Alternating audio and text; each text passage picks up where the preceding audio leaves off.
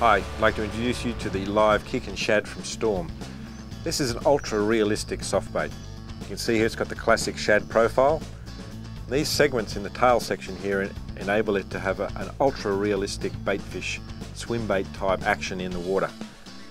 You've got soft plastic body, you've got a hard insert, and you've got your great VMC hooks down here. Fish this lure, relatively simple. On a straight retrieve, segmented body is going to give you a really naturalistic action. It's going to look like a little fish in the water. You can stop, pause, and the lure will slowly sink down, perhaps like a bait fish that's been hit or wounded and is slowly sinking down. Any predators around will see that, they'll respond to it, they'll attack it, and they'll get hooked. After you've paused it for long enough, you can recommence your retrieve. It'll kick straight back into that classic swim bait action, the pulsing tail, the flash inherent in the lure's body will be sending out light vibration through the water.